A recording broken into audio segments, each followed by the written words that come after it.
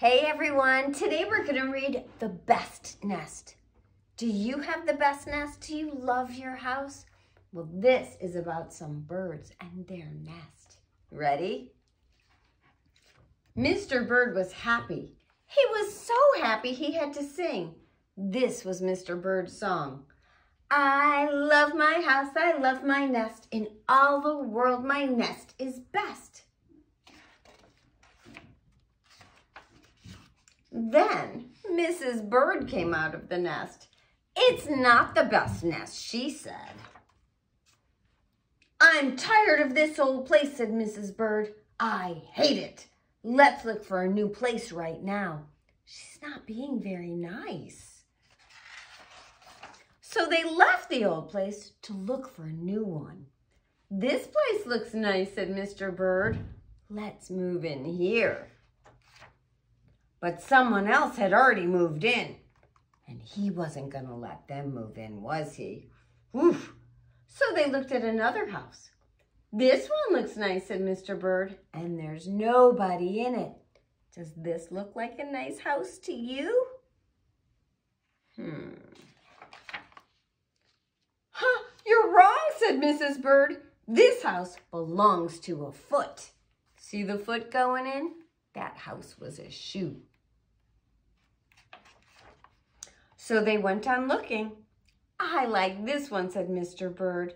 It has a pretty red flag on the roof. I've always wanted a house with a flag, said Mrs. Bird. Maybe this place will be all right. Does this look like a nice house? Look at that face. Oh my, but it was not all right. I guess I made a mistake, said Mr. Bird.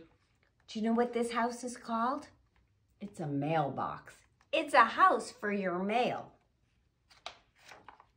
You made too many mistakes, said Mrs. Bird. I'm going to pick the next house. And here it is, right here. They flew in. They looked around. Isn't it too big, asked Mr. Bird. I like this big house, said Mrs. Bird. This is the place to build our new nest. They went right to work. They needed many things to build their nest. First, they got some hay. They got some soda straws and broom straws. They got some sweater string. They got some stocking string and mattress stuffing. They got some horsehair. They got some man hair. Soon they had all the hay, all the straw, all the string, all the stuffing, all the horsehair, and all the man hair they could carry. They took it all back to build their nest. Mr. and Mrs. Bird worked very hard. It took them the rest of the morning to finish their nest. This nest is really the best, said Mrs. Bird.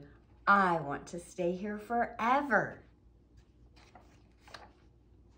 Mr. Bird was so happy he was singing.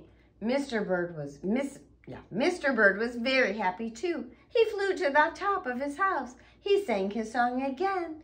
I love our house, I love our nest. In all the world, our nest is best. He was so busy singing, he didn't even see Mr. Parker coming. Every day at 12 o'clock, Mr. Parker came to the church. Mr. Parker came to pull a rope. The rope went up to the bird's new nest. Whoop. The rope rang the bell right under Mrs. Bird's nest. Bong, bong, bong! Look at the nest, it's shaking. Mrs. Bird got out of there as fast as she could. Bong, bong, bong, bong! It's a loud bell. When Mr. Bird came in, all he could see was a mess of hay and string and stuffing and horsehair and manhair and straws. Where was Mrs. Bird?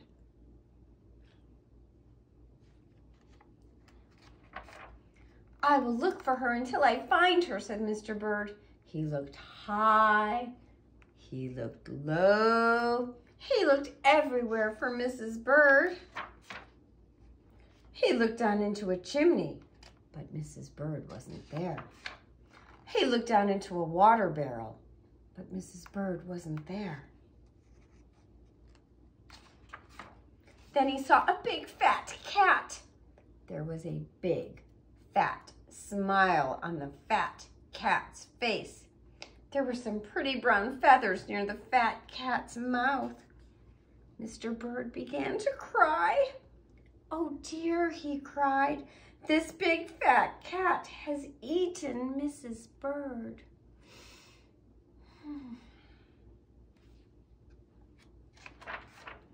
Mr. Bird flew off. "I'll never see Mrs. Bird again," he cried. It was getting dark. It began to rain. It rained harder and harder. Mr. Bird could not see where he was going, and he was crying. Crash! Mr. Bird bumped into something. It was his old house. That old house that Mrs. Bird hated. "I'll go inside," said Mr. Bird. "I'll rest here until the rain stops." Mr. Bird went in, and there was Mrs. Bird sitting there singing. "I love my house, I love my nest, in all the world this nest is best." "What? You here?" gasped Mr. Bird. "I thought you hated this old nest." "Meow. Kit likes this nest the best too." Mrs. Bird smiled. "I used to hate it," she said, "but a mother bird can change her mind. You see, there's no nest like an old nest for a brand new bird." Mrs. Bird had laid an egg, a bright blue egg, in that best nest. And then the egg popped open, and the new bird thought so too. Thanks for reading with me. I hope you all love your house the best and you sing lots of songs about it. Have a great day. Bye.